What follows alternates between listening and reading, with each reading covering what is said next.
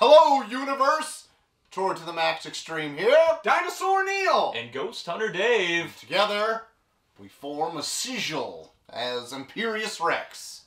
Oh man, I don't know if you form a sigil. We've got a lot to learn. We may have fucked this up already. Full disclosure, we don't know a whole lot about magic, but we're here to learn. And if you're watching this, maybe you are too. Also, maybe you're much more knowledgeable than us on this subject, so go easy.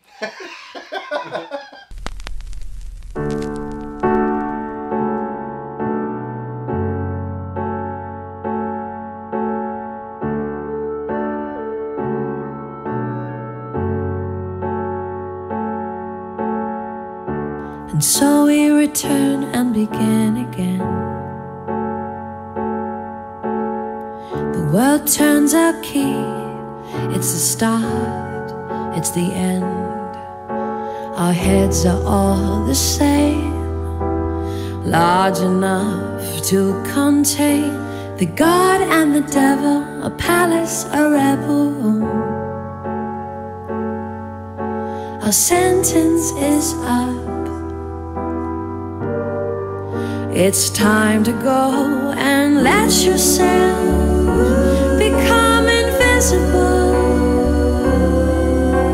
Create your heaven here on earth.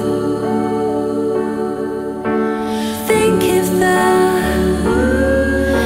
unthinkable. Find your truth within the light. Jump off the edge and start to fly. Time to wake up, time to wake up, and say goodbye.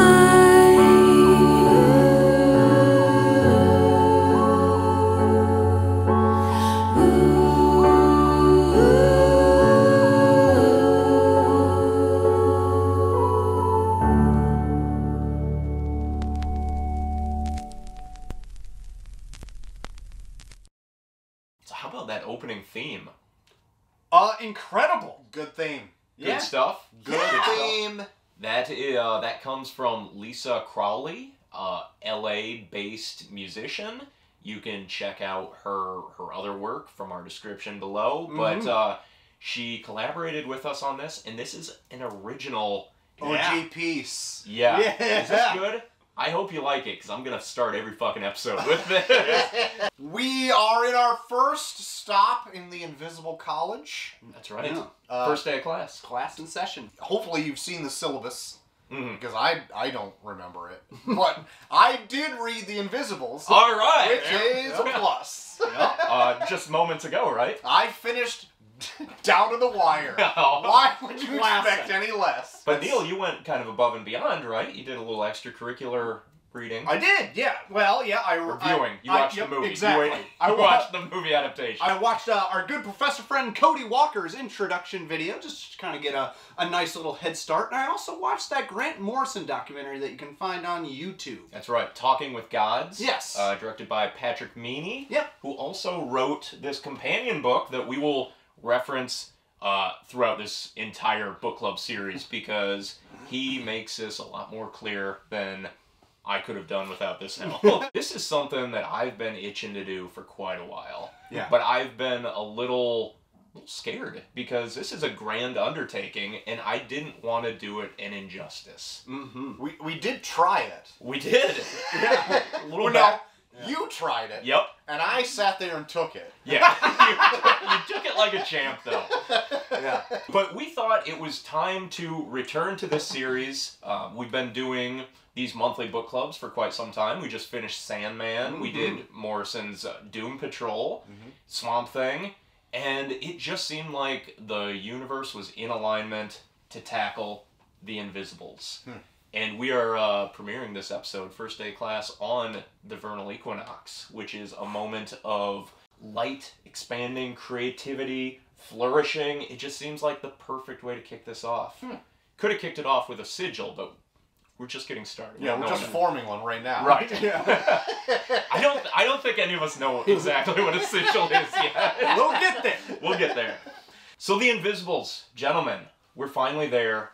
Where do you even start? with an undertaking like Issue this. 1. God damn. You've got it. This is your first Magic. This is going to be my 3rd time through the series. Correct me if I'm wrong. This is both your first. First. All right. Did you have any preconceived notions or expectations before you dove in? I mean, I was talked at for about an hour, so I do know... everything about it and how it ends. Surprisingly, no. He wasn't listening the whole time. I did a lot of this. All a fun little black and white cartoon hootenanny went on. But I have the gist of what it was about, and I also have the benefit of knowing a decent amount of Grant Morrison's history before getting into this. Yeah.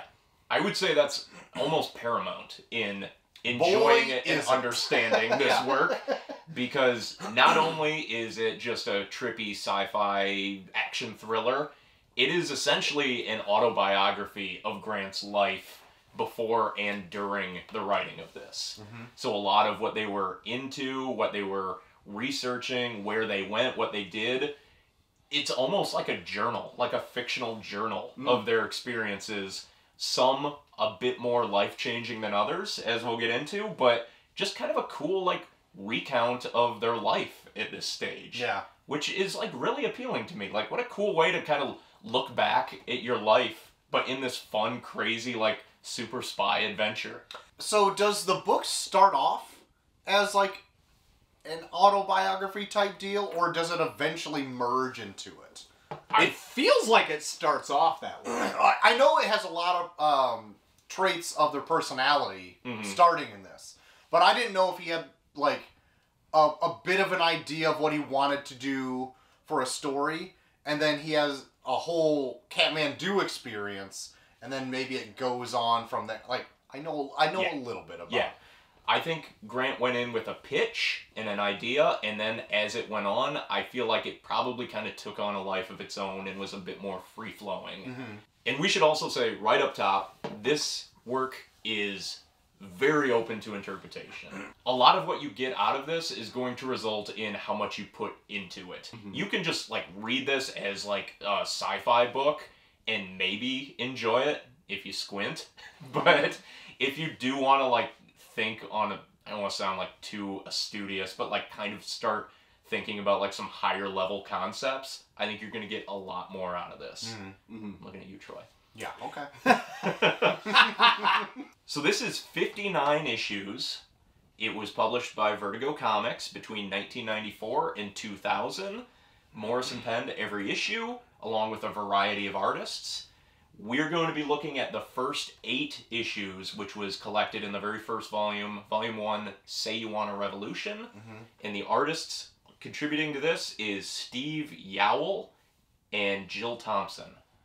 And I would say they both offer a very kind of grounded, I would say almost, not in a bad way, but like almost a very pedestrian artistic style. It actually, not a lot of flash. It actually reminded me of like the more common issues of like Sandman. Yeah. Yeah.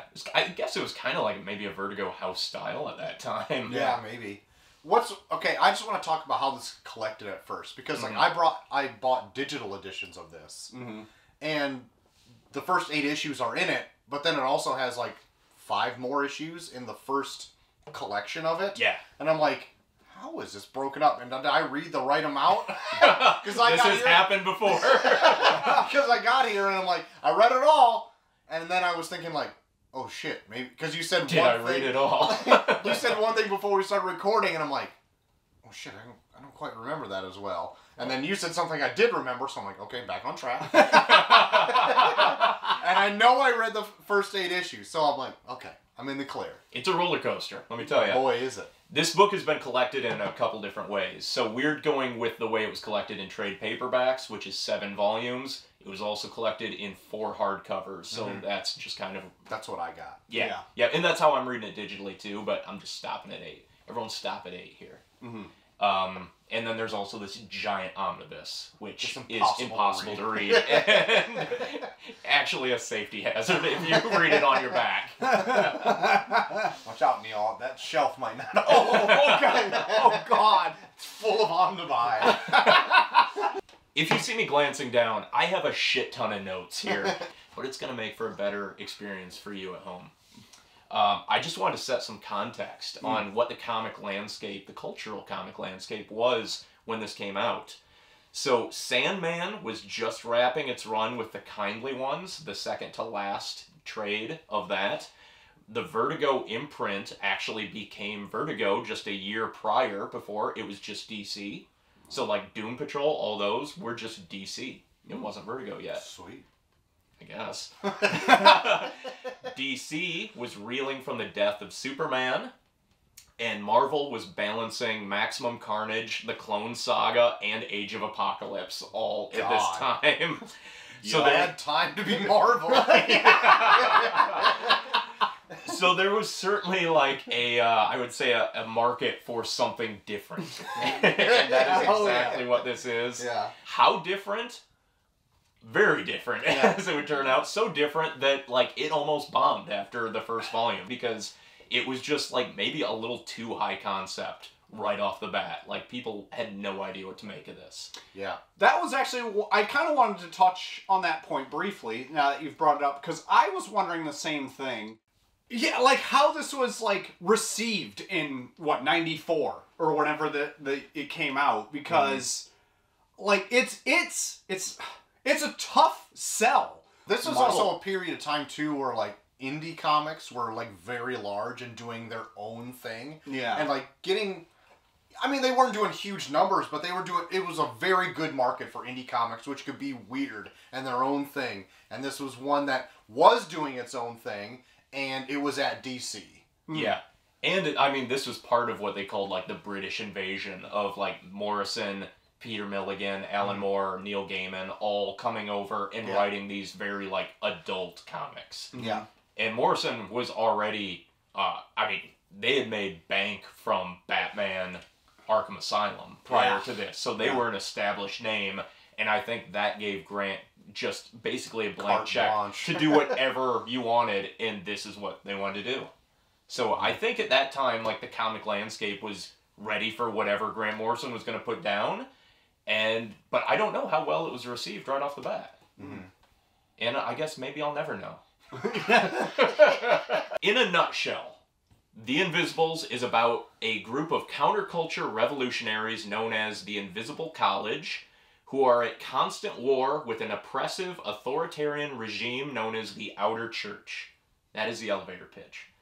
We're introduced to the players through the eyes of a young punk asshole named Dane McGowan, as he is rescued and recruited. Arsehole. Yeah. Get the fuck! Dane is rescued and recruited into the Invisible Cell, composed of King Mob, Lord Fanny, Ragged Robin, and Boy.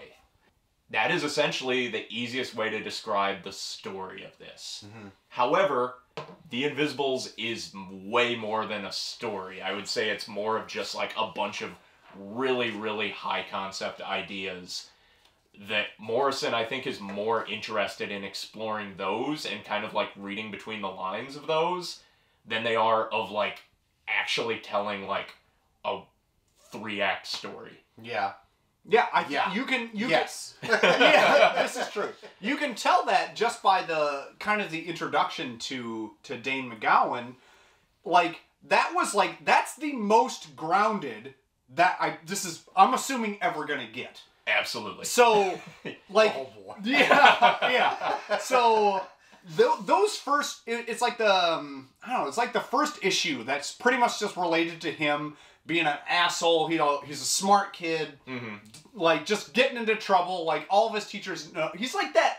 We've seen it before. He's the kid that everyone went to school with that could really make something of himself if he just fucking buckled down and quit being like such a punk. But he'll also throw a Molotov cocktail in a car. So I mean, in a school. Yeah. Oh, and a car. Yeah. He does that. He Molotovs a lot of cars. Actually, he's pretty big into these Molotov. you're really on board because it's like selling you the idea of Dane, and then like the shit hits the fan like immediately after that. But when he like the Invisible College stuff starts rolling through. Yeah.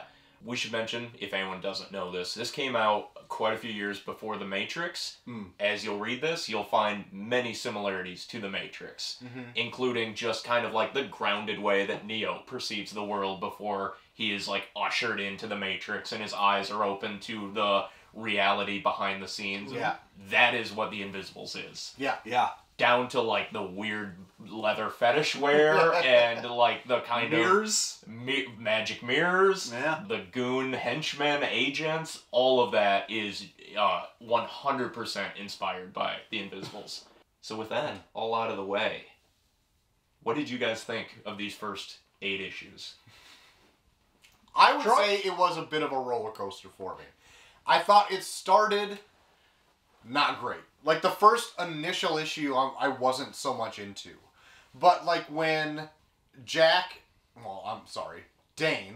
Yeah, Dane goes by the codename Jack Frost later on, so they're kind of interchangeable monikers. when he starts his, like, initiation into the Invisibles, I really actually like that. It's pretty much like he's being shown the Matrix. If we say, we could actually just cut this in half by just saying, like, it's like the Matrix. It's like the Matrix. I actually quite enjoyed that little span of issues, and that was like 2.5 issues or so.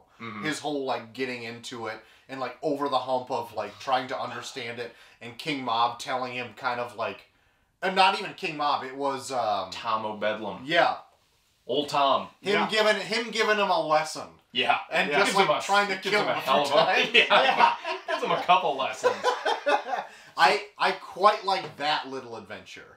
Because the first issue, I couldn't tell you heads or tails what the fuck it was about. I have no idea. It was going all over the place. It was showing all these other people. Like, the poets. Was that the poets were in that one? No, that's 5, 6, 7, and 8. Weren't they shown early? No. Fuck it. I'm just happy you read the book. You don't have to impress me. I don't remember what happened in the first issue. Maybe it's just showing The first issue is just meeting Dane, him being a rebellious teen, his teacher trying to, like, get him squared away, and then Dane getting pulled into that, like, halfway house, basically, like the reform school. Yeah. And, like, the bad guy with the dark glasses, like, trying to hollow him out and make him one of them. Yeah. And then King Mob going in, shooting up the place and rescuing him. But I guess that wasn't that bad. No, that was I was gonna say, I felt like that was like, oh wow, there's a lot in this. That's like a movie almost right there. And then I feel like it fucking pumps the brakes hard and gives you 3 issues of nothing but Dane talking to this crazy homeless man about magic. But I liked it, though. I did too. I did too. I just, like, I can see why people, like, if you're waiting month to month for this, you're like, what is happening? Yeah. They're just, it is just an excuse for Morrison to talk about magic, which I think is awesome. And to do that in, like, a mainstream comic and just throw out these really different ideas of, like, how to perceive the world, like, that is really fucking ballsy. If you're going to throw these high concept ideas at me, you got to take your time. Yeah. You gotta have I'm crazy a simple old man. Tom O'Bedlam. Yeah, Tom O'Bedlam. You got a Tom O'Bedlam. If I don't understand it, he's going to try to drown me to make me understand. I need that. You're gonna fucking understand this by the time Tom's done with you. Because you're jumping off that building whether you want to or not. Yeah, another Matrix. Yeah. So far we're on the same page. I think what got you in the first issue is it starts strange of, like, King Mob in some desert with, like, and he finds, like, this beetle, like, Scarab. like the scarab thing, and then there's another part where King Mob randomly talks to John Lennon, the Beatle. So like, there is strange things tied up into that first issue where you could say it's all over the place. I personally really like the Tom O'Bedlam stuff because it was like, those issues were almost needed for someone who hasn't read it before, because he, like, holds your hand through it. Yeah. Like, just as, like, he's doing Dane. But, like, right after that stops and they're done hand-holding, God have mercy on your soul kind of a thing, because then it gets wild really quick. Get in that windmill. / time machine. And so, okay. Yeah, like, that, okay, before we get into that arc, we need to explore the magic stuff, Okay, the Topic yeah, Bedlam stuff. Let's fair hold off on the Arcadia thing Okay. until the later in the episode. First 4 issues, Yes. I'm on board. Same. Okay. Didn't get the John Lennon Beetle thing. I But now that you said Scarab and then Beetle thing, I'm like, is that connected? I don't know. Is it? No, not really.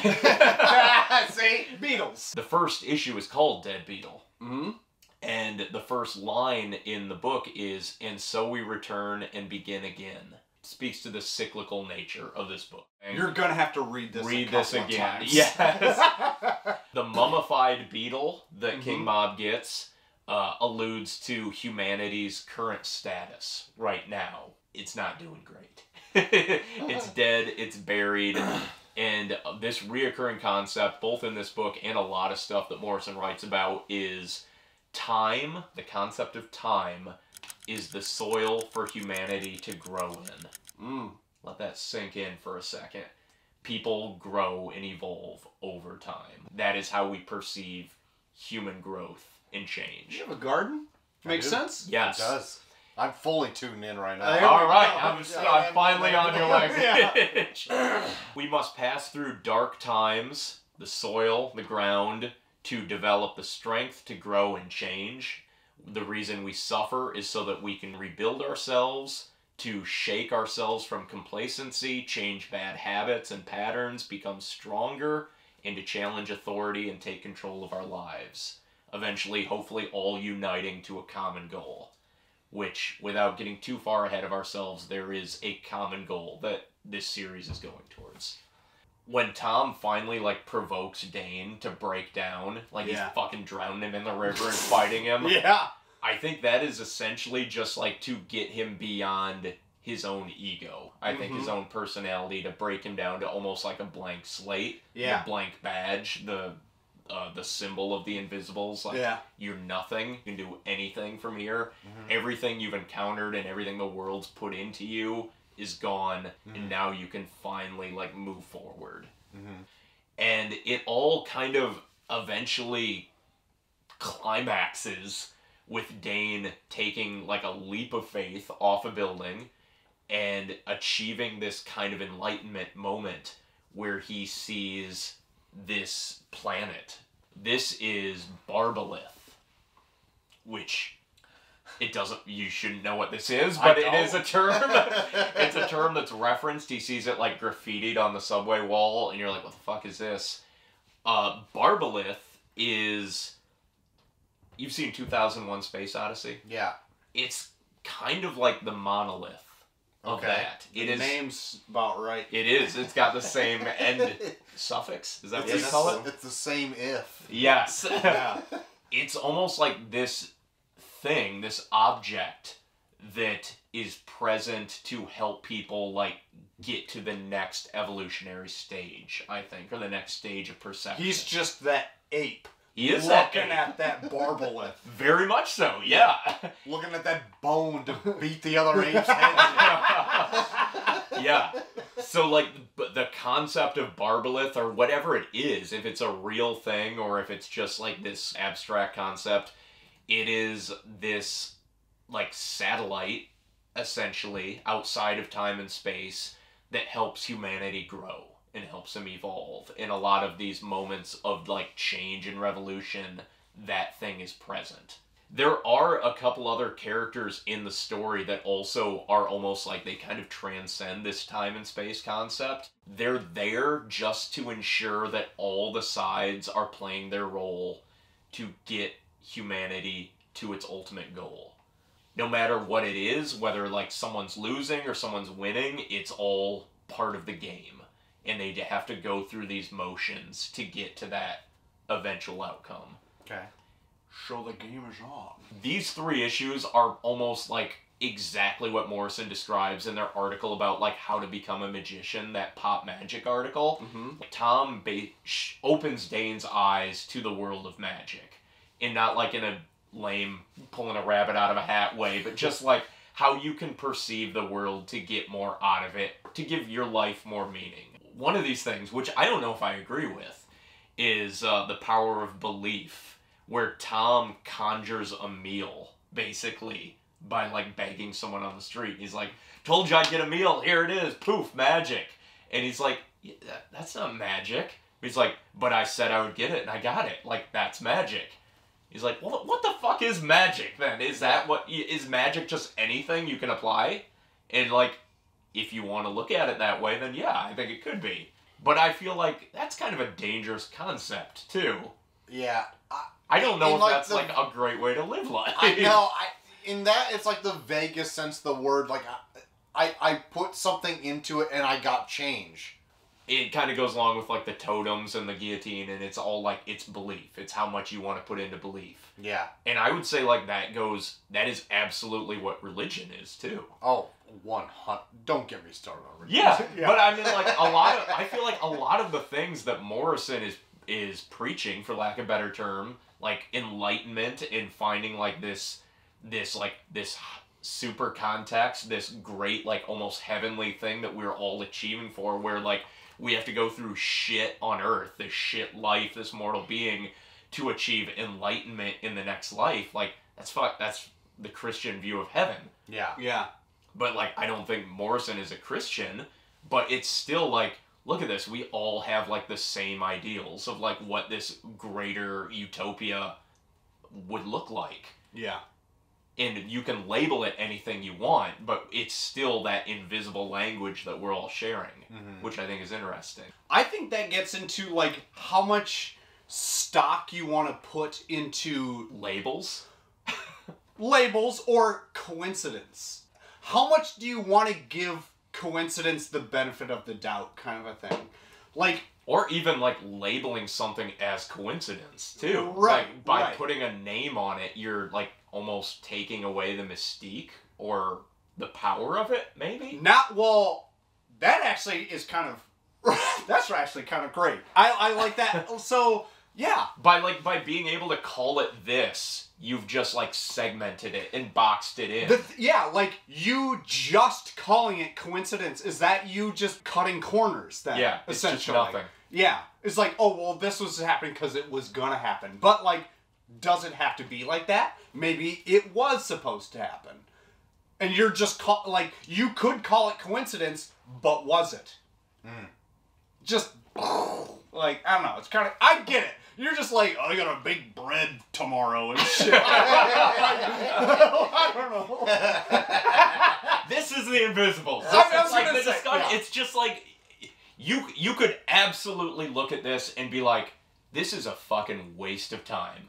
This is like philosophical bullshit that you can sit here and like debate and like try to like wrap your mind around, when ultimately we have no idea and maybe none of it matters. But ultimately, I think it just comes down to like, how do you want to interpret these things? And like, does it make you happier or a better person in doing that? And if it doesn't, then like, well then fucking don't bother with it. But if it does like kind of just make you think more about how you perceive the world and how you interact with people and your actions, then like, yeah, I think that is a good thing to think about. I will say, you're baking bread for a great cause. Great for you. Oh, thanks. Like, hunger. Yeah. He's got a sweet gig. Don't let him fool you. I haven't said anything about it, but at the very beginning of that, there's a street preacher, or like a lunatic, essentially on the streets, just doing the Alex Jones thing to a crowd. And keep in mind, this was written in the 90s, when like conspiracy theorists weren't inherently toxic. Yeah. This was the X-Files. They were giving like an amazing platform of the internet. Yes, yes. They were just wackos on the street. Yes, and this is also like the X-Files era, where like it was fun to have conspiracy theories. Like, what was your favorite conspiracy theory? Weren't they fun? Yes. And this guy, he's like in his megaphone or whatever, and he's like, when was the last time you had a thought that wasn't put there by them? This talks about like the element of control and the reach of the controller on that, where even if this person is not being controlled by the oppressor, he believes he is. Thus, he's controlled by them. Yeah. It's a lot of that. It's a lot of that in this. So, like, even if they're not controlling him, even if they're not putting thoughts in their head, he thinks they are. Thus, they are controlling him. What is, like, free will? A lot of shit, again, fucking drink every time we mention the Matrix. It is a lot of that. What is free will? What is pre-determinism? What are you being controlled by that you don't know? What do you think you're being controlled by when you might not be? Thus, you are still. Mm-hmm. And I know you have bigger fish to fry than thinking about this. I feel at any moment we are going to lose Troy on this. But I also love that I am the linchpin. The entire book club hinges on getting Troy completely turned to the cause on this. I am frankly astonished that you both enjoyed those 3 issues of Tom just walking around London telling Dane about magic. Mm-hmm. I thought that was where I was going to lose you right off the bat. I wasn't, for whatever reason, I wasn't turned on by the first issue. Maybe by the end, I'm like, okay, it's gotten. But, like, the first introduction to King Mob, where he's, like, talking to that old lady in the apartment. Yeah. I'm like, who's this prick? Because I didn't realize he was in King Mob at first. He's like, I'm going to burn the city down. I'm like, this seems like a fucking cocksucker. Like, why would anybody like him? I'm pretty sure that's King Mob in his spiky little coat. Yep. Oh, yeah. But then he, like, doesn't seem like the same character when you meet him again later. I don't know. Like, this next time you see me, like, shoots a man in the face. So, like, yeah, but you kind of get to know him a little bit more. King Mob undergoes some changes, some personality changes, and there is, like, some deep self-reflection with his character that I think is really interesting. Because right off the bat, he is, like, this cool, cold assassin. I say cool because that's how Morrison describes him. I also think he's a big old cocksucker. I don't think there's anything cool about him, but apparently cool was the vibe they were going for. But, like, I fucking hate this dude. Yeah. And I also love that, like, when King Mob saves Dane, he's like, come on, I'm getting you out of here. And then they get out of there, he's like, all right, well, piss off, and fucking leaves him. King Mob is a type of person that invites a friend over to their house, like as a little kid. Yeah. And then when they get there, you act like you're too cool to play with them. What are you doing here? I'm gonna go play Super Nintendo, only got one controller, sorry. It's like, you fucking brought me here, dude. What do you want me to do? I was like, my little brother. Figure it out. Yeah. Do you know what King Mob means? No. It is the name of a London anarchist group from, like, the 60s or 70s. It's also, I find it funny that he would go and just spray paint his name on stuff. It's like, okay, cool. I think we've established he's very cool. Do you see those nipple rings that aren't piercings? They're just rings that go around his nipples. He's not ready to make that full commitment yet. He's just trying it out on a belly shirt first. Yeah.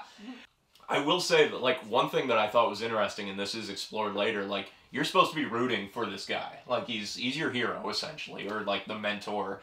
But when he saves Dane and guns down the guards, they're, like, begging for their life and, like, pleading and crying, and he's fucking obliterating them. And it's this point where it's like, Jesus, like, he's the good guy? Jesus. I think that directly ties to people who would be, I guess, into anarchy and to kind of get a new revolution going. Flip that like, table. Flip the table. Like, yeah. Legs like, up. Like Jesus Exactly. does. Just like Jesus does. When he came in, everyone was Last at that Supper. dinner glass. Yeah. Fuck this thing. Yeah, More fish?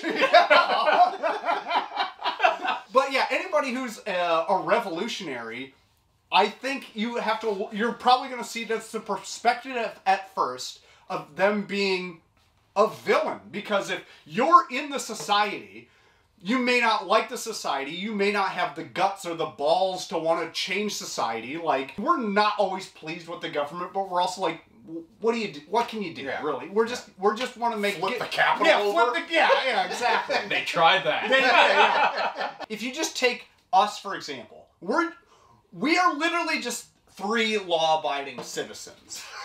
Yes, That's- we are the Speak for yourself. Whoa! Okay. We're not out to overthrow anything. We just, like, I would say we're mostly just there to get by. I'll speak for you just for myself. Does that mean I'm still, like, even though I don't think about it every day, I just want to move forward. I don't want to care about everything, all this other bullshit going on.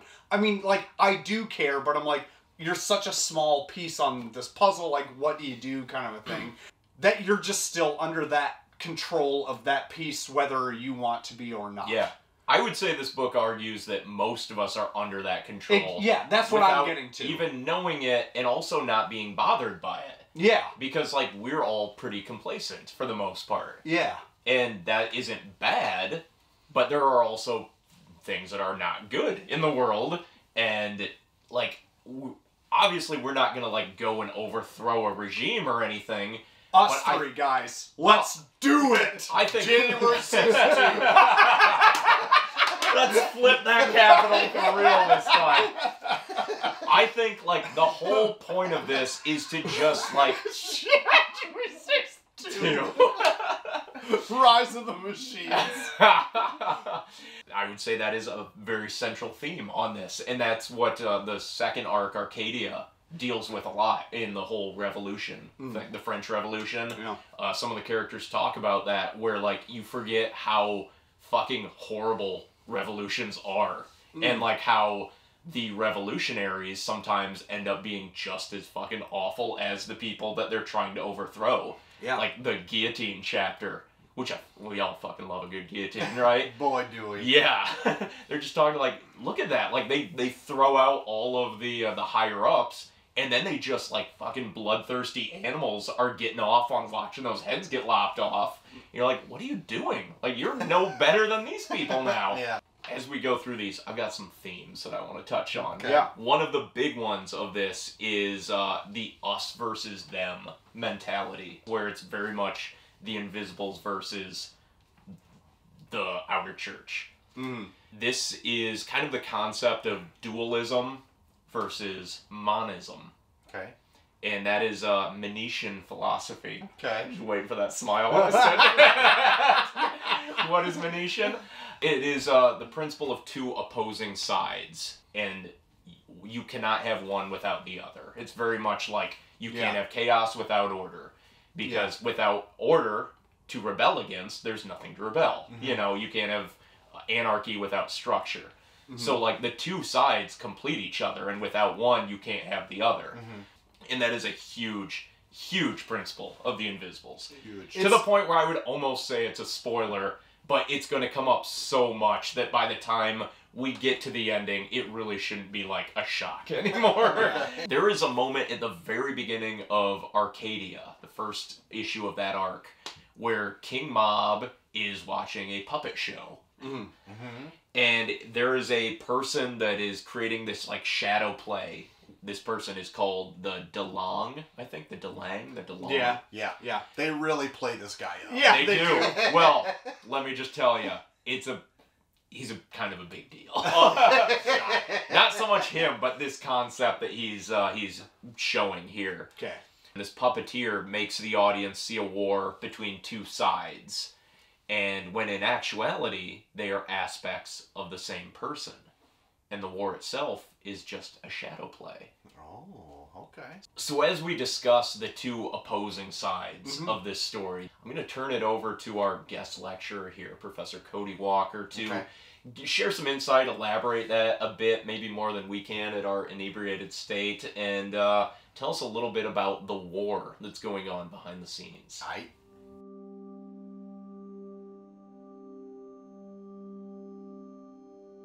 Hello, this is Mr. Walker.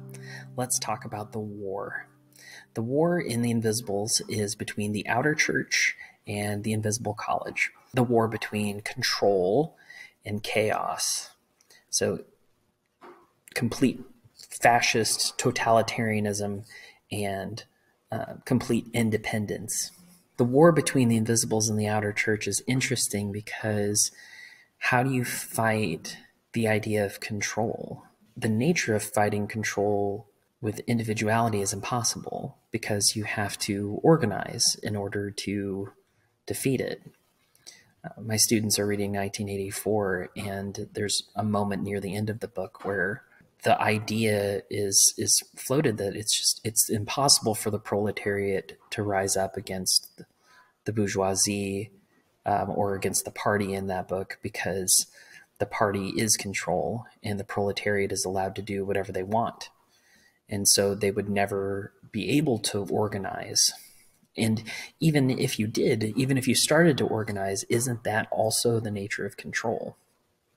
At least in the furthest extremes. So with the Invisibles, there's no overarching organization. There are small 5-person organizations that represent the 5 different elements. And so if you aren't familiar with them, it's just Captain Planet. So earth, fire, wind, water, heart, or human spirit. These small cells are going to work against the higher order of order itself, of fascist control. It's so interesting to think about because we all want to view ourselves as being like, oh, I'm against the control, but I'm a high school teacher. How am I not a part of the control? How am I not part of the machine that puts students into a place of complacency? Like, I try to get them to think critically about their government and about their media and about life, big things. But am I just a cog in the larger machine of control and thought? And so the beginning of Invisibles, of course, Dane is going to blow up his school, because for kids, this is it. This is totalitarianism for them. But also, education is so important. Students can be educated on their own, but they so often don't want to be. It's so much easier to give in to all of the other noise. So it's just interesting to think about is how can we as individuals be a part of a larger society and still be rebelling against it? By its nature, that's not really possible, at least in the terms of what we're talking about in Invisibles. The other thing that's worth noting is that both of these are the furthest extremes, right? That the outer church is the furthest extreme of control, and the Invisibles are the furthest extreme of chaos. There's even a metaphor in Arcadia where they talk about the puppets talking to each other, but it's the same puppet master. And so we're supposed to ask ourselves as we read the Invisibles, like, who is the puppet master between both of these? Is there one? Are the outer church and the Invisibles just playing out parts in a play? Or are all of the conflicts that we see within this book or throughout history, are they playing out the parts of the outer church and the invisible college? Is that happening in the French Revolution, where it's just a part of this ongoing conflict between control and chaos? Or maybe we shouldn't say chaos. Maybe we should say individual rights, individuality. Depends on one's perspective, I suppose, on which word we use. It's just worth considering, what are the sides that are at play in this, and where do we fit in that?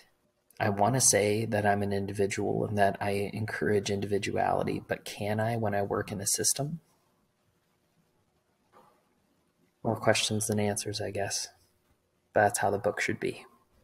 Speaking of freedom versus control, Dane is not a good person. No. Right? He's a piece of shit. He's a punk. I mean, he's a young punk. He's ignorant.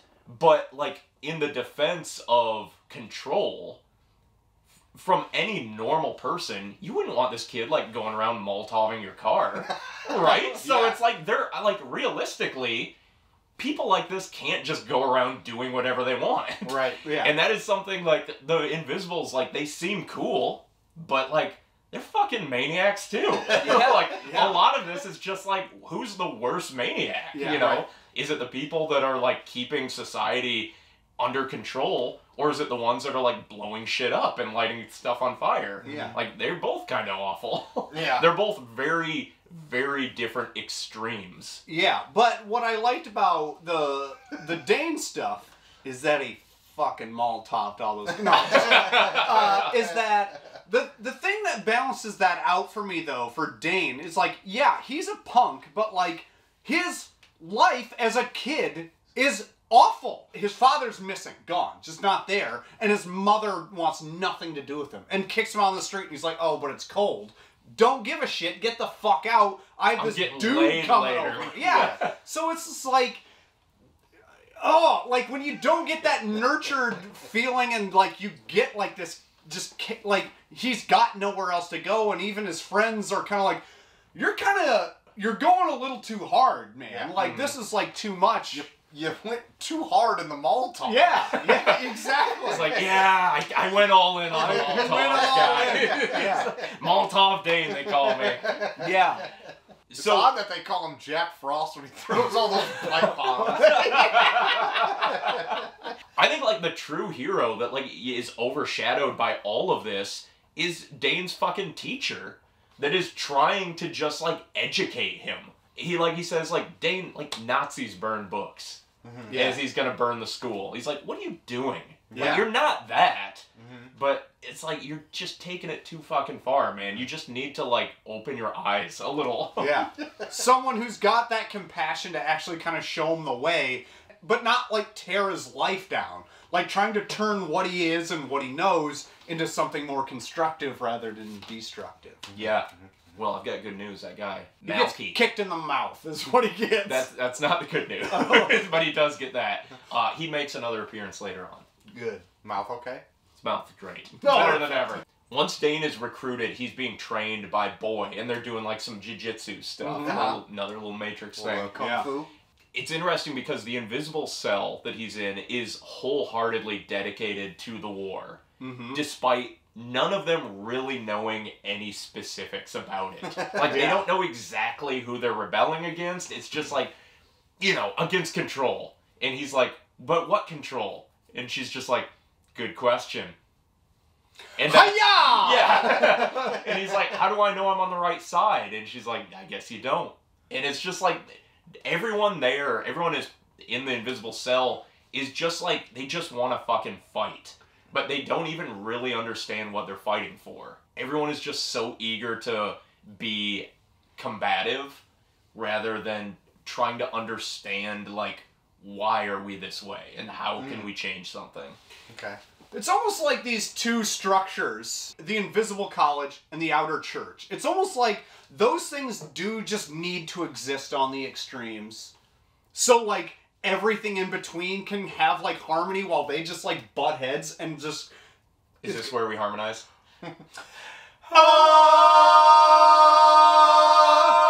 Holy shit, boys! And it's interesting, too, because, like, the Invisibles are also just kind of soldiers following orders. Yeah. They don't really know where it's coming from. They're just like, hey, we got a mission. We gotta go back in time to get the Marquis de Sade. Yeah. Well, like, in comparison, like, how big is the outer church compared to the Invisibles, then? You just assume any type of authoritarian control is at least infiltrated by the outer church. Whereas also, like, the Invisibles are a lot of just free thinkers and revolutionary people, like in the Arcadia arc, Shelley and Byron. Mm-hmm. I think you would say they were part of the Invisibles, whether they knew it or not. Yeah? Well, now that... Troy's grimacing.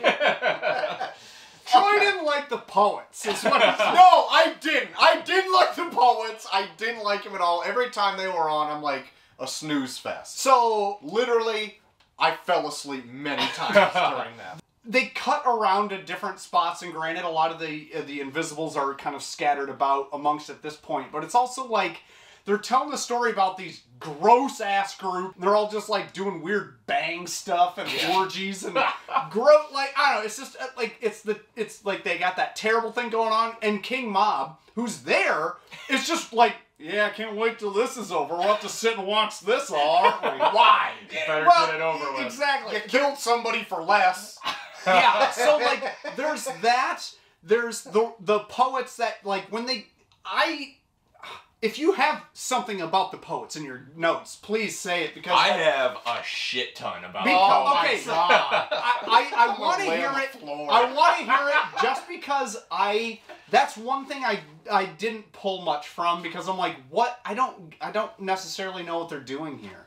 I couldn't find where they connect to, like, the main story other than to make it, like, more literary. And I'm like, honestly, I don't give a fuck about fucking we already talked about the Shakespeare version of Sandman. It wasn't our favorite there either. So I think this is a part of the book that you get way more out of on your second, or in my case, third read. Okay. Because that was probably my favorite part of this. Oh boy. So the poets tie into the concept, one of the themes of this, of like reality versus fiction. What is truly real and how that can shape the world. In the sense that those writers are very much kind of doing what the Invisibles are doing, but they're not doing it with force. They're doing it with words and trying to inspire change. I'm just going to go through a couple bullet points that I've given myself here. Starting with Tom, some of his quotes, Tom O'Bedlam, saying, like, everything that happened to you is real, even your dreams, them most of all, because dreams shape who you are and, like, the way you view the world, just like fiction, maybe even more than, like, actual real things. Like, what you believe and how you perceive something overshadows, like, facts and data lots of times.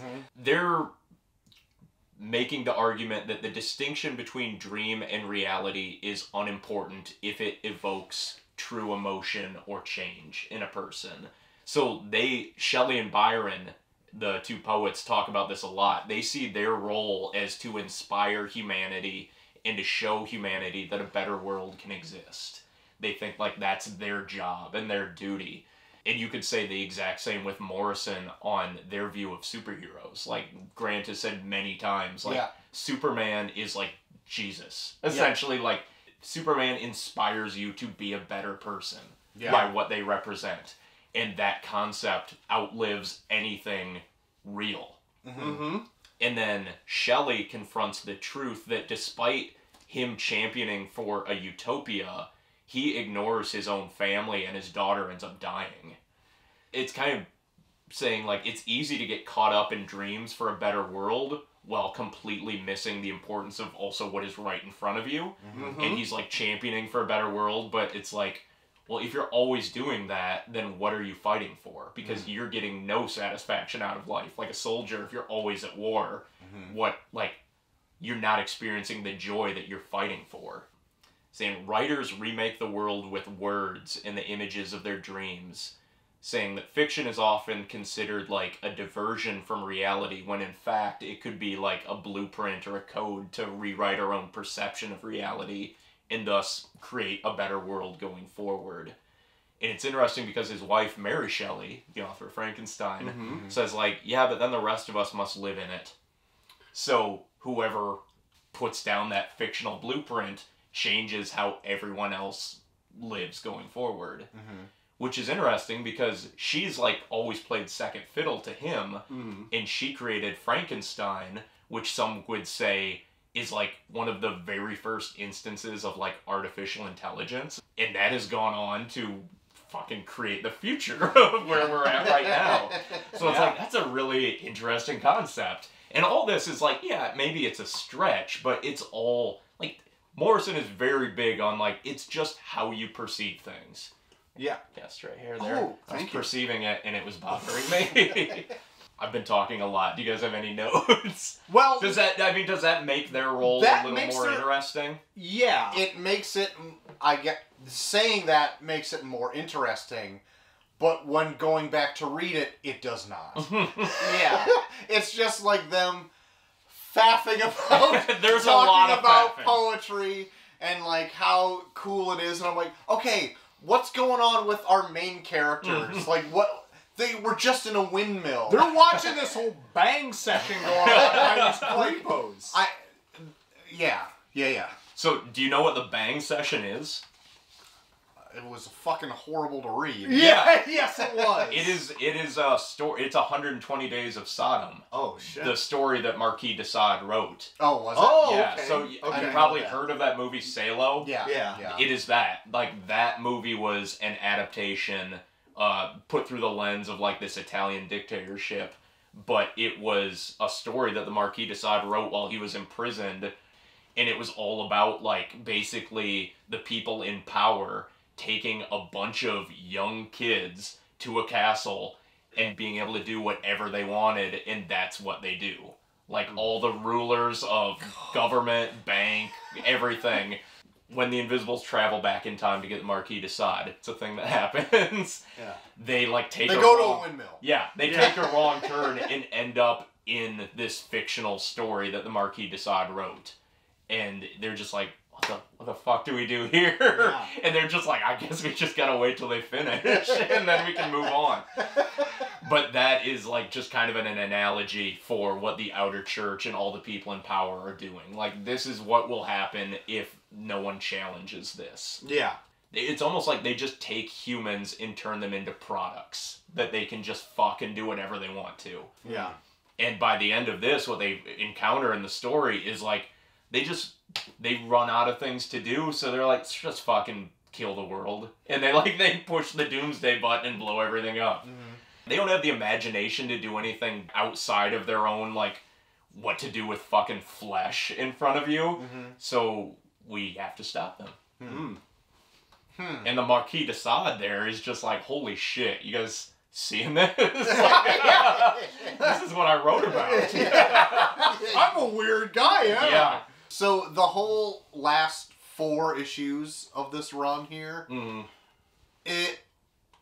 I would say was not as enjoyable for me as like the first couple of them. It took me a strangely long amount of time to get through these. I don't know why, but like it seemed to slow way down, but then in points really pique my interest and then crash completely. Yeah. Like it was all over the place for me.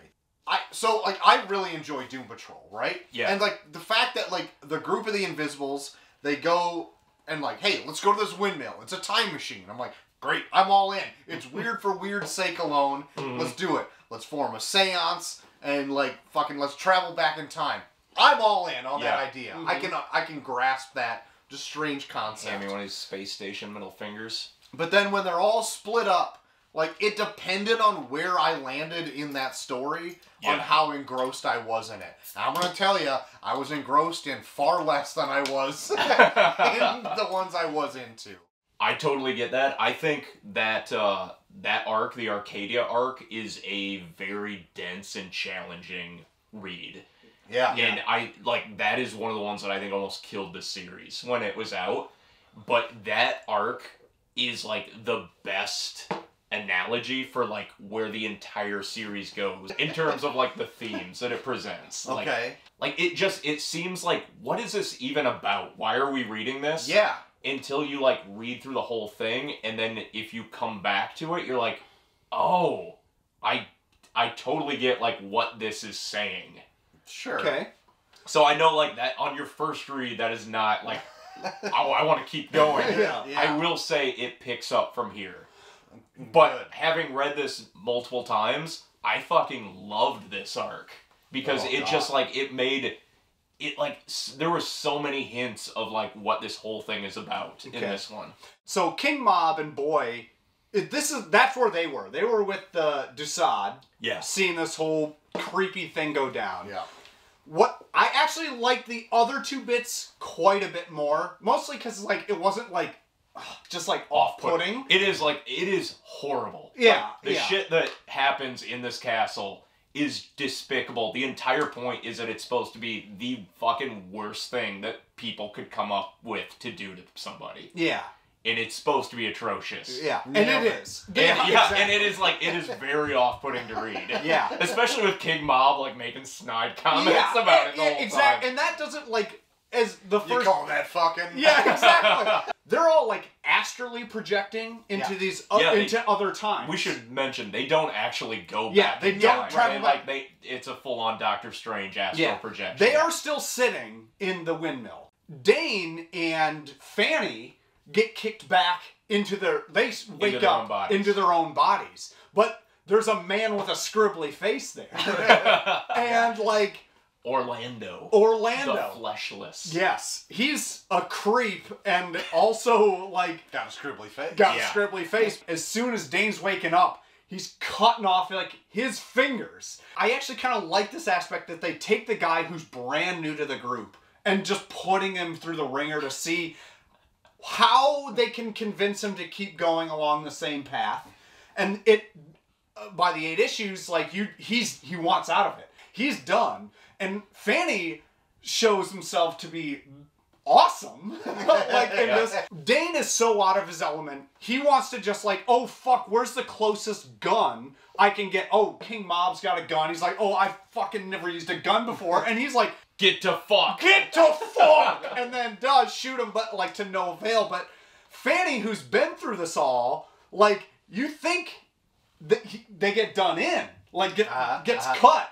But then takes off their fake tits because, like, they're trans. Yeah. And they're, like, cross-dressing, so they're not real or whatever. And they're like, this was a $500 pair of sunglasses, you son of a bitch. Like, these were, like, super expensive and stuff. And these were Italian. Yeah. So, I think this is where it kind of elevates in that magical level again of, like, how do I process this kind of thing? So right, like Fanny is a shaman essentially. Yeah, and able to like summon gods. So Fanny is saying all of like they're like Aztec death gods. All of these very strangely named. Yeah, I'm sure real death gods from a bunch of different cultures, and just fucking like. Lays waste. Yeah, it's like the business. Gives us the business. Like somebody just opened the ark and he melted, kind of a thing. Like turns into like this fucking hell beast. Gets him to fuck. I want to touch on also where Ragged Robin ended up going because I liked this, but I think I was just below the point where I'm like, I get this. I think I just need a little bit more motivation to kind of understand where this one was going. So she goes to this like. A church, like an old cathedral, and this is where all like you also see more of these like gas masked up goons or whatever, all like cyphermen, and they're all they eat guts and stuff. I don't know what they do.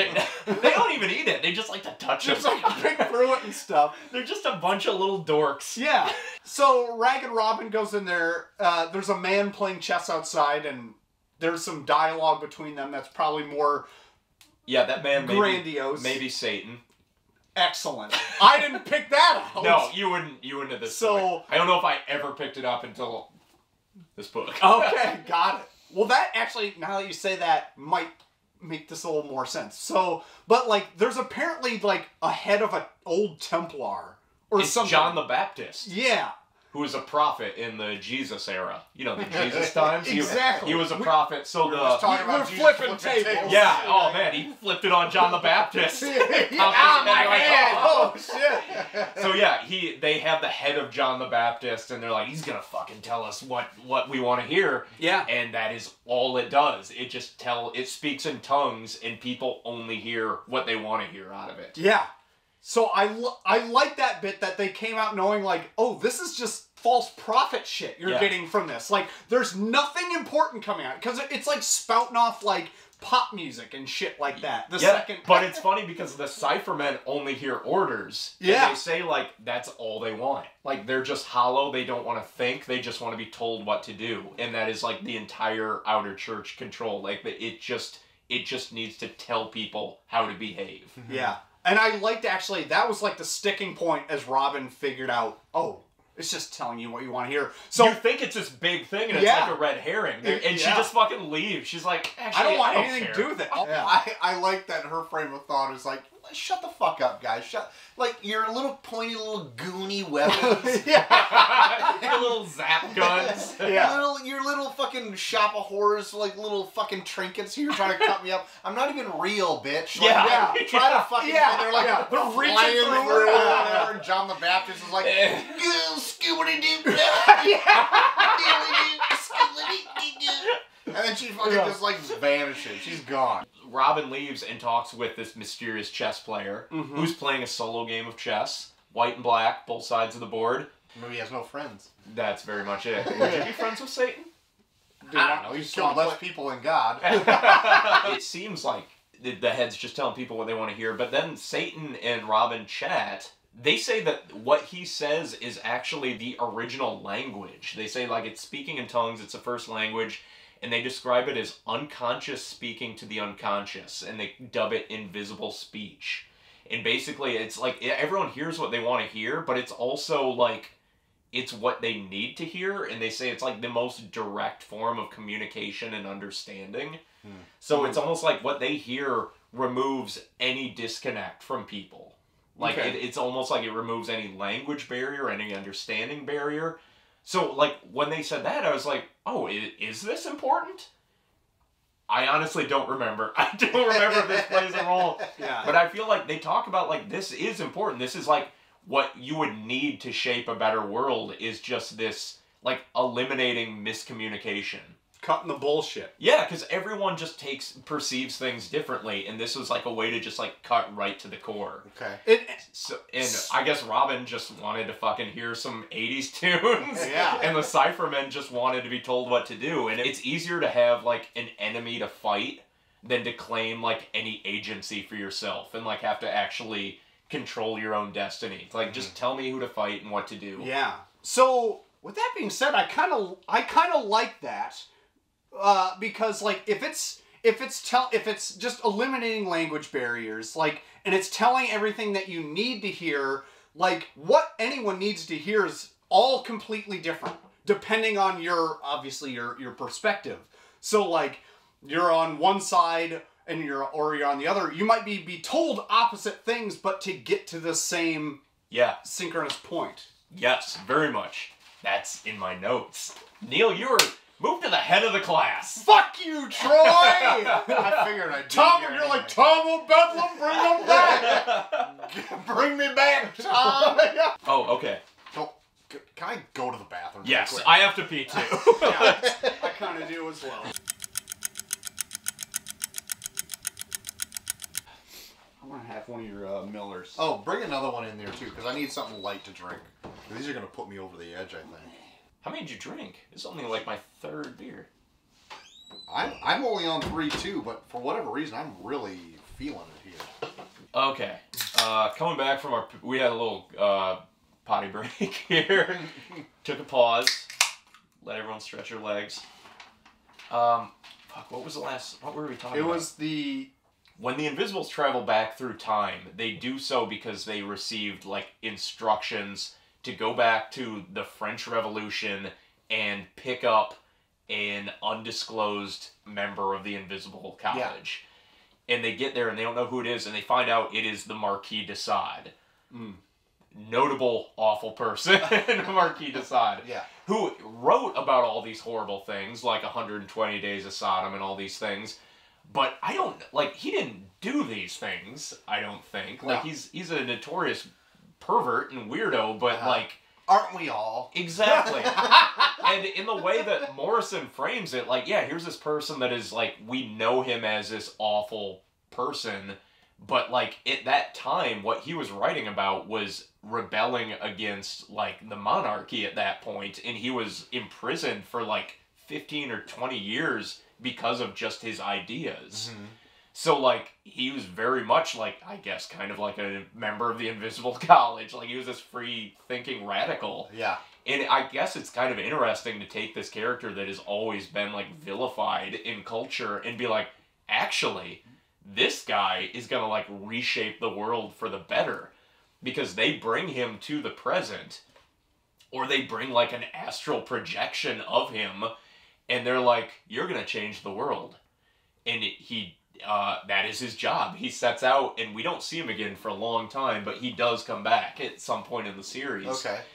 And it's interesting because, like, the way we leave it, I think the last issue ends with a young prostitute getting picked up under a bridge. It's Marquis de Sade, and he's like, come with me. We're gonna fucking rewrite the future right now. Yeah, a lot of that. But the whole thing is like, it's gonna be with consent.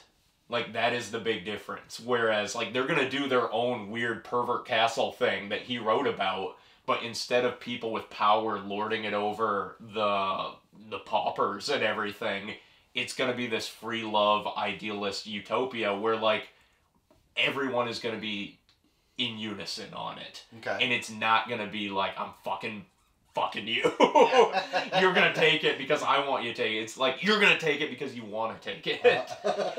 There's places like that already exist, I'm sure. Well, that is it, because, like, when they take him to the future, they go to that S&M club, and he's, like, fucking in heaven. And he's like, oh my god, this is what I dreamed about. There's actually one bit. He's like walking upstairs and sees someone walk by. He's like, the fuck? Well, that's it. It's like that. The S&M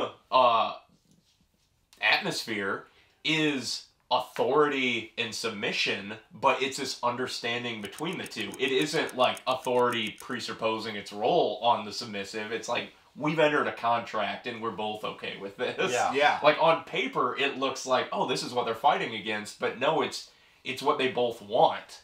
Mm-hmm. And King Mob even says at one point, he's like, the biggest trick that we're trying to pull off is going to result in everyone getting exactly the type of world they want, everyone including the enemy. Yeah, I love the concept of that. Like, realistically, in today's world, I have a hard time boiling that down to a truth. But, like, I love the sentiment, but it's just, and maybe that's because I still need work too, okay?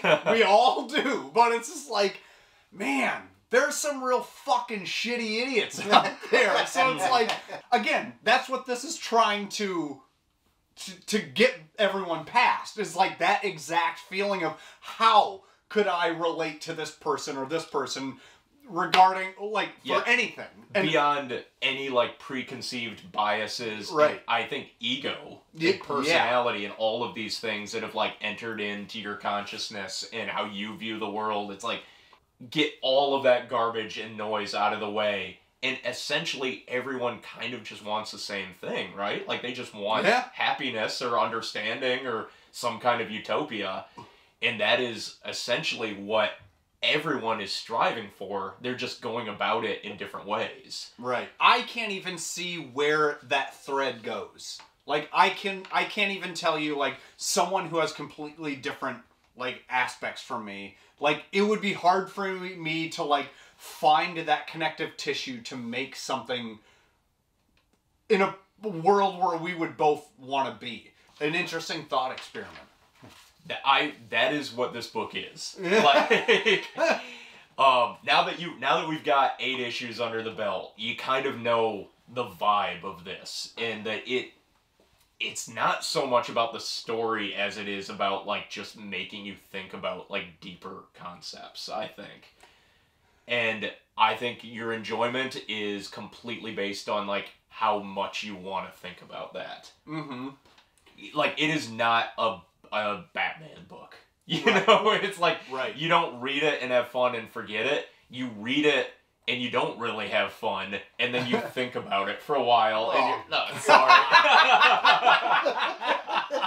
For my perspective on these first 8 issues, what's hard about that initially, and what we can agree on for Sandman, is that once we 3 started talking about it, we were like, holy shit, like, why is this now my favorite thing? Because I hated reading this. But, like, once coming through and hearing your perspective and your perspective, we all, like, found this new meaning for these Sandman books where we're like, all of it's really great.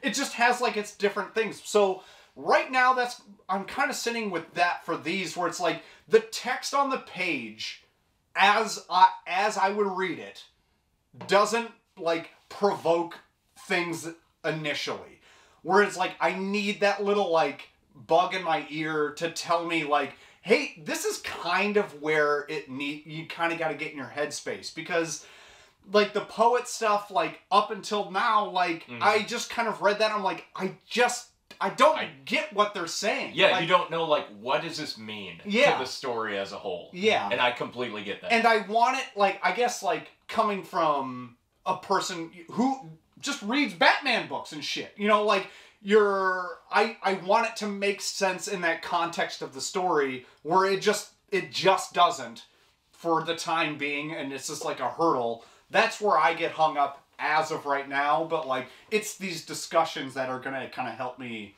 like cross those barriers. Yeah. And I would say, like, the stuff they're talking about is interesting, but the fact that, like, where does it fit into this book where they're time traveling and fighting the outer church? You're like, this seems like something that doesn't mean anything to the story that I'm reading, when in fact, like, what they're talking about is the story. Yeah. And, like, the time traveling and all that shit, that's, like, the background noise. And I think, like, that becomes more clear the further you go, and if you revisit it again. Because, like, when I read this the very first time, probably, like, 10 years ago, I was like, I don't know what the fuck this is. But when I finished it, I was like, I don't know if I liked it, but, like, I can't get it out of my head. Okay. And then when I read it again a couple years later, I was like, oh my god, like, this makes so much more sense to me. Okay.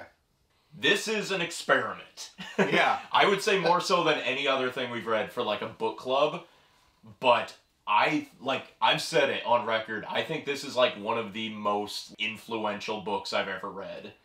And I did not love it the first time. But I think it's something that, like, the more you think about, you will gain a deeper appreciation of it. I'm going to tell you right now, I'm not loving it. There are points of it I do like.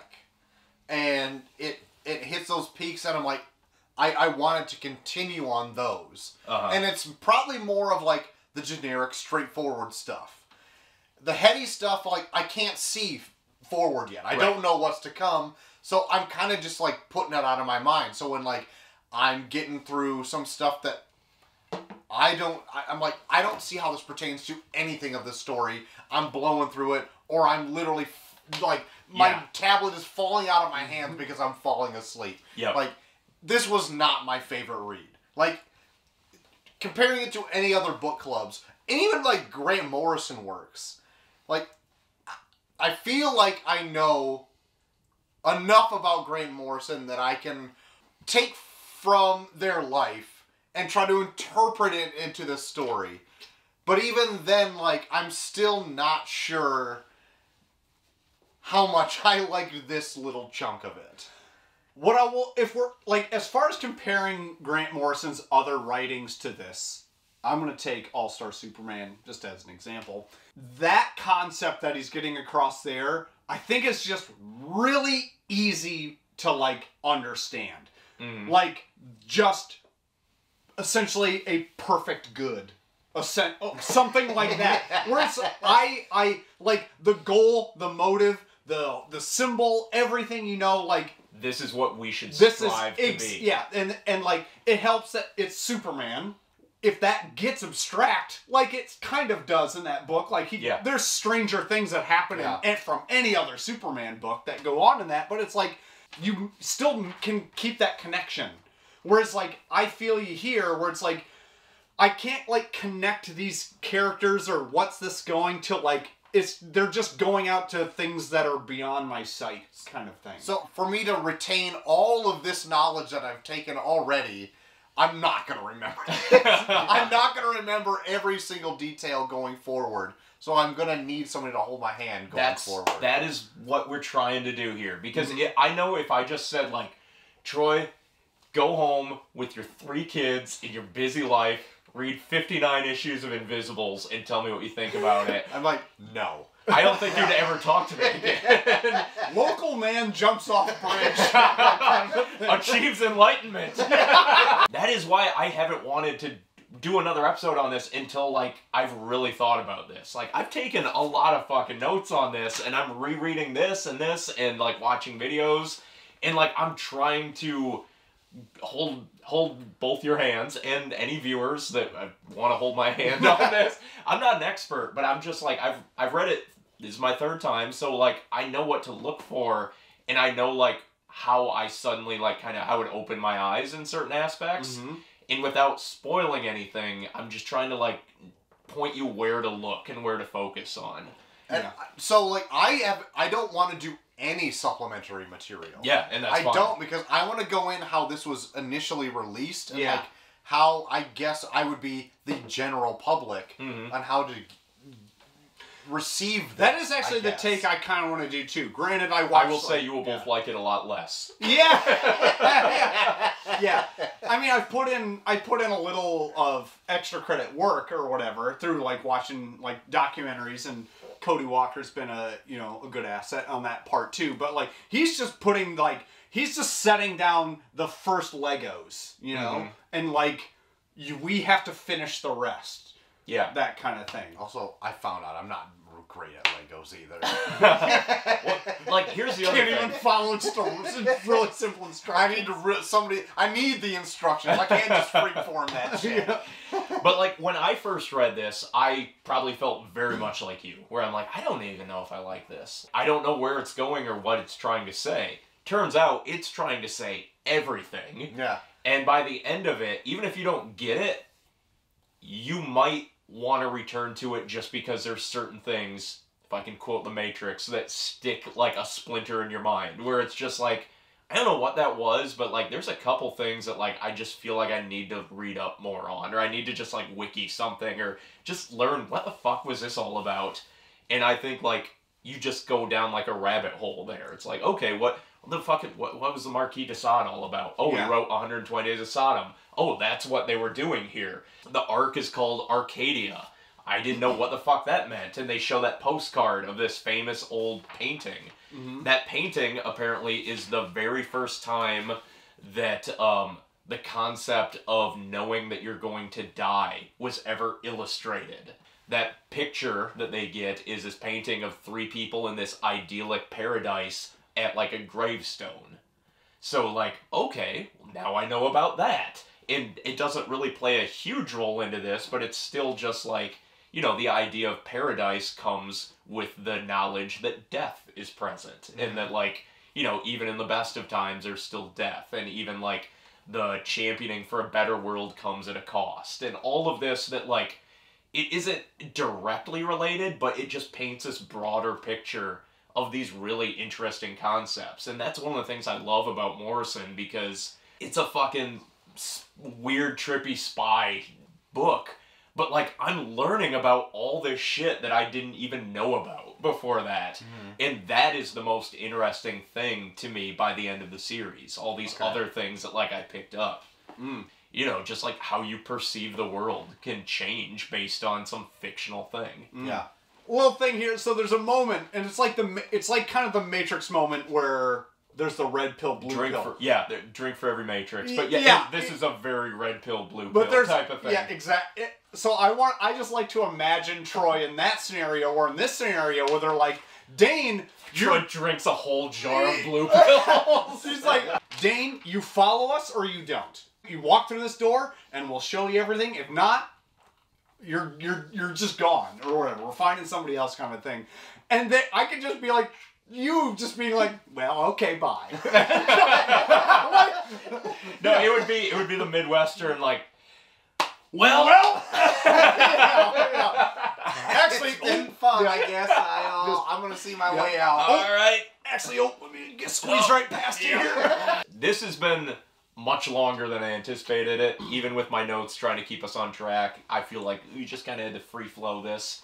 This had to lay a lot of groundwork. There's still big concepts, but I feel like they're a little bit more like tuned to the storyline. Okay. This sets a stage. And I would say the next volume I think might be my favorite of the bunch. Okay. Like you get a lot more character development in that one. This one, I will say, it is very lacking on characters. It is way more high concept ideas that you have no idea what they mean or where they go. Yes. This is a very difficult introductory arc. Yep. We stuck with it. We put in the time. I wanted to give you the groundwork because I think you will like it more as it goes on. And then I think there's a period where you might like it less. But we're going to get through it. Fingers crossed. Awesome. Yep. If we get anything out of this from this reading, and viewers at home, if you're still with us after this, it is just to just think a little more about things. And it may not lead to anything. No, but just like being more open-minded about stuff, I think is very positive. Yeah, absolutely. And it's little changes. And I know myself personally, I've had some things going on that have completely changed my perception of my entire reality, basically. And it has made me, I feel, like a better person because of some crazy changes that are happening. And I don't know how it'll work out, but I know it has had an effect, and it also coincidentally coincided with us reading The Invisibles, a book about, like, major change. So, like, that has been in the back of my head, and it's just been one of those things where it's like, I'm just, like, trying to see things from a slightly different perspective than I normally do. This is just, it is one of those moments where, like, fiction can implement a change in reality. And maybe not everyone's reality, but for that person that's reading it, it can inspire positive growth. Yeah. So that's been the first class Oh my god. Yeah. of the Invisible College. This is worth 3 credits, so it's a big, Yeah, this is an AP class. Yeah. This one Yeah. is. Yeah. So, yeah, get as much as you can out of it, because there will be a test. Yeah. I will fail as much as anybody else will, so don't feel bad. But what did you think of this first 8 issues of The Invisibles? Let us know in the comments down below. If you want to join the Invisible College online, Yeah. there's a link to a Discord in the comments down, in the description down below. Filled with an ever-growing collection of wonderfully weird and bizarre people. Yeah. And speaking of Discords, we have a Discord for the channel. That's right, the IMPERIUS REX Discord. Yes. That's right. You can get to that through access through our Patreon, and we've got quite a few members of that like are just happening. They've got it happening in there 24/7. Wonderful people. And Absolutely. along with that, you get, like, you know, the usual patron rewards, tiers, Sure. all that.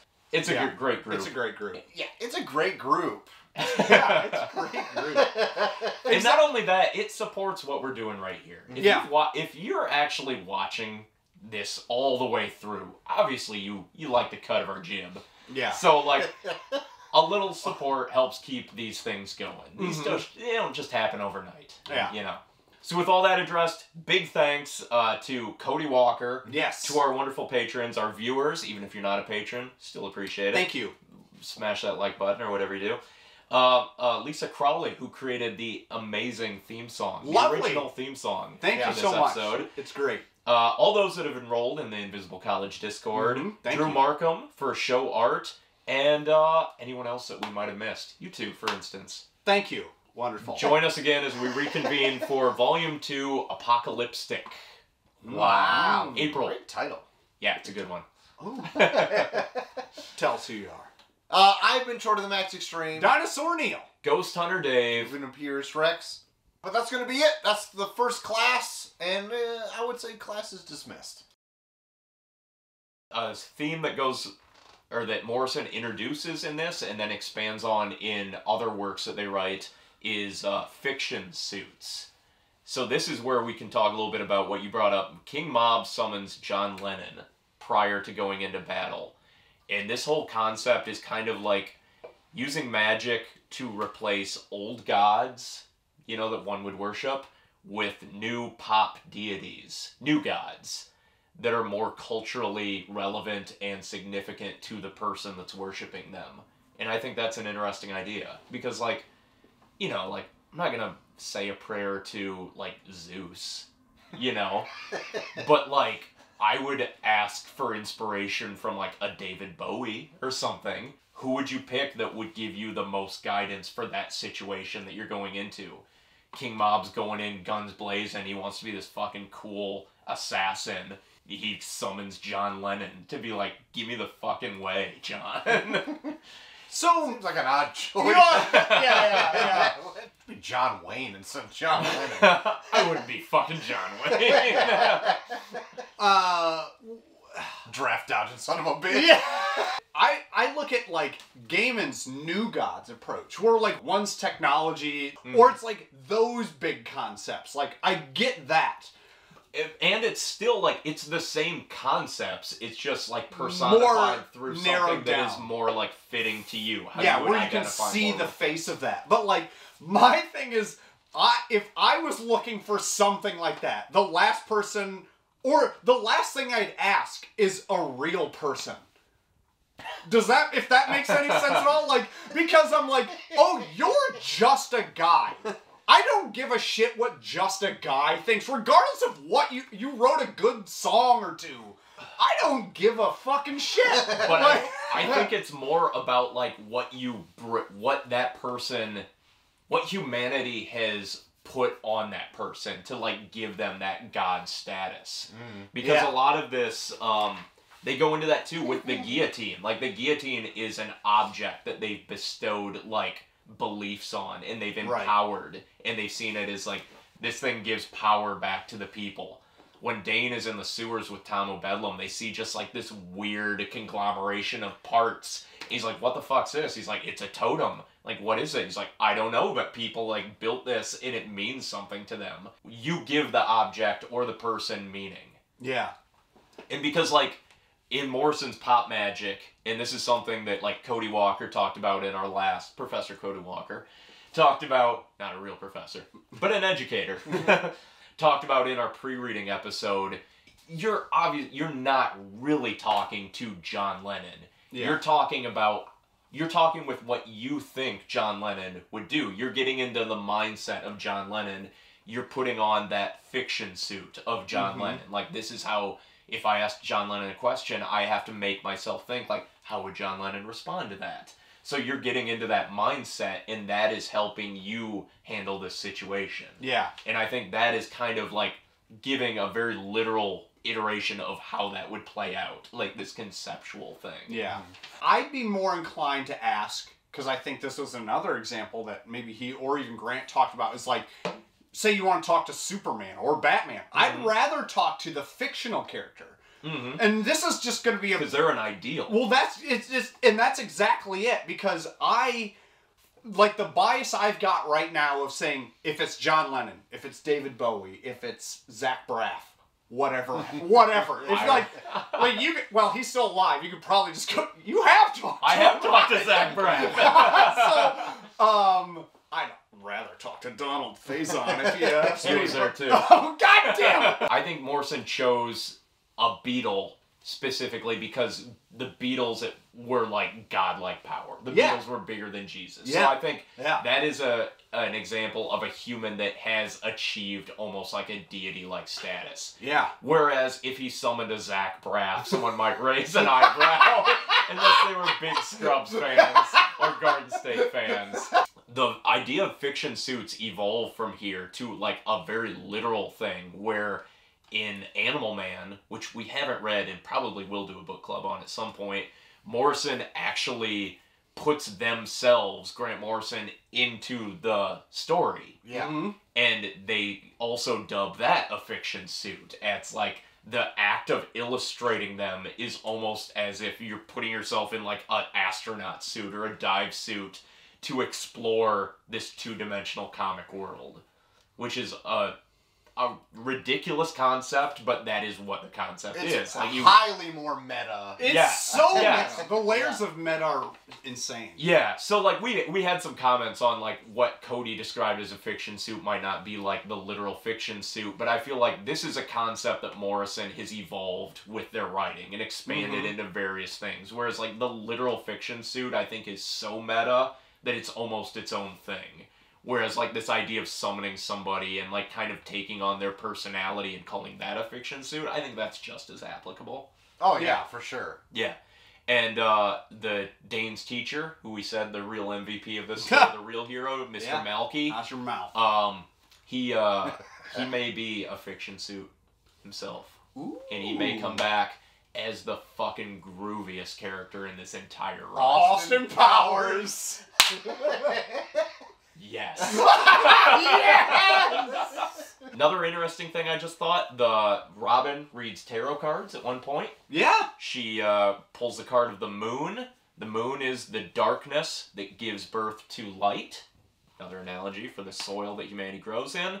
Fun little fact, the last tattoo I got was a tarot card of the moon. Yeah. Not planned at all, but look at that. Look at Dave's arm. Look at my arm. Got a moon on it. Got a moon. Got a moon goddess. I don't mean to interrupt here again, but You might like this. More plant-related stuff. Okay, I'm into it. So, I like the idea of, like, people now. Think of it, plants, people. They're the same thing in this analogy, but you like when you're growing your garden, you want that nice fertilizer-rich soil. Yeah. Shit. Manure of sorts, maybe. Sometimes, or it's just a compost or that white pellet stuff you can just kind of mix in with your dirt. Perlite, Yeah. So you can do that. But I like to look at the other end of it is like I have, or like in my house, like I do more internal house plants, like cactuses or other things that grow in very terrible soil, but they still achieve the same goal through different means. I don't know. Interesting. Connecting? Sure. I think it's interesting. You had me at first, and then you kind of went a little bit. Don't you get it? But the soil isn't rich, so you have to find your way. You have to find it a different way. Yeah. Sure. You have to find. And even through trials and tribulations, let's say you break through the soil, and you're living your life, and you're taking a hard pruning. You know what? Yeah. You're still going to overcome, because the pruning is going to make you grow as a person more, because it's going to make you blossom and branch out in other ways you never thought you could. There are some very serious trials and tribulations that Lord Fanny undertakes in the next volume. Before you do that. Yeah, piss again? Nope. I just want to show you John Lennon's The Longest Ass in History next to Yoko Ono, The Smallest Ass in History. Is this that rolling... Oh my god! What? I saw this a week ago, and it's never left my brain. Is that real?